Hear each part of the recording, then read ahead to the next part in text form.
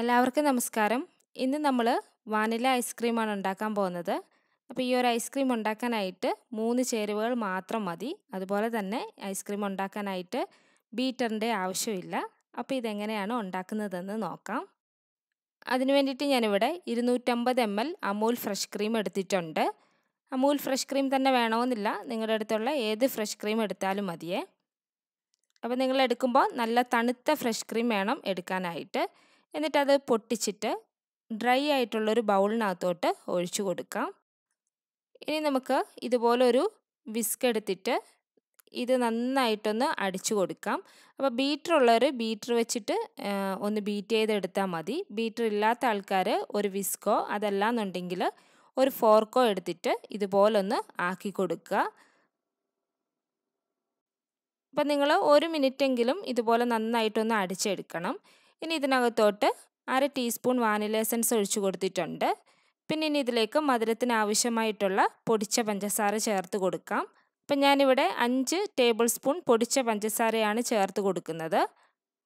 എന്നിട്ടിനി ഈ പഞ്ചസാരയുടെ തരി ഒട്ടുമില്ലാത്ത രീതിയിൽ ഈ വിസ്ക് വെച്ചിട്ട് നന്നായിട്ടൊന്ന് അടിച്ചെടുക്കണം. അപ്പോൾ ഈ പഞ്ചസാരയുടെ അളവൊക്കെ നിങ്ങളുടെ മധുരത്തിനനുസരിച്ചിട്ട് വേണം ചേർത്ത് കൊടുക്കാനായിട്ട്. പിന്നെ പഞ്ചസാര അല്ലാന്നുണ്ടെങ്കിൽ നമുക്ക് ഇതിനകത്തോട്ട് കണ്ടൻസ് മിൽക്ക് വേണമെങ്കിൽ ഒഴിച്ചു കൊടുക്കാം. കണ്ടൻസ് മിൽക്ക് ചേർക്കുമ്പോൾ ഈ ഒരു ഐസ്ക്രീമിന് കുറച്ചും കൂടി ടേസ്റ്റ് കിട്ടും. അപ്പം നിങ്ങൾക്ക് ഏതാണോ ഇഷ്ടം അതനുസരിച്ചിട്ട് ചേർത്ത് കൊടുക്കുക. ഇതിപ്പോൾ നന്നായിട്ടൊന്ന് അടിച്ചെടുത്തിട്ടുണ്ട്. ഒട്ടും പഞ്ചസാരയുടെ തരിയില്ലാതെ നമുക്ക് കിട്ടിയിട്ടുണ്ട്. ഈ ഒരു രീതിയിലാണ് ഇത് നമുക്ക് റെഡിയാക്കി എടുക്കേണ്ടത്.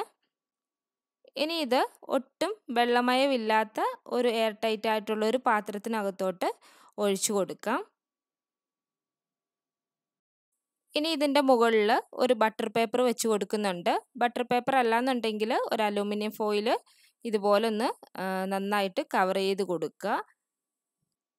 എന്നിട്ടിനി ഇത് നന്നായിട്ടൊന്ന് അടച്ചു വെച്ചിട്ട് 10 മണിക്കൂർ ഫ്രീസറിൽ വെച്ചിട്ടൊന്ന് സെറ്റാക്കി എടുക്കാം. ഇപ്പോൾ 10 മണിക്കൂർ കഴിഞ്ഞിട്ടുണ്ട്. ഇനി നമുക്കിതൊന്ന് തുറന്ന് നോക്കാം. ഐസ്ക്രീം നന്നായിട്ട് സെറ്റായി വന്നിട്ടുണ്ട്. ഇനി ഈ ബട്ടർ പേപ്പർ അങ്ങ് എടുത്ത് മാറ്റാം. ഇപ്പോൾ നോക്കുകയാണെങ്കിൽ ഐസ്ക്രീം നന്നായിട്ട് സെറ്റായിട്ടാണ് ഇരിക്കുന്നത്. അപ്പോൾ ഇതിൻ്റെ ആ ഒരു തണുപ്പൊന്ന് കുറയാൻ വേണ്ടിയിട്ട് ഒരു 5 മിനിറ്റ് ഒന്ന് വെളിയിൽ വെച്ചതിന് ശേഷം ഇതുപോലൊന്ന് സ്കൂപ്പ് ചെയ്തെടുക്കാം.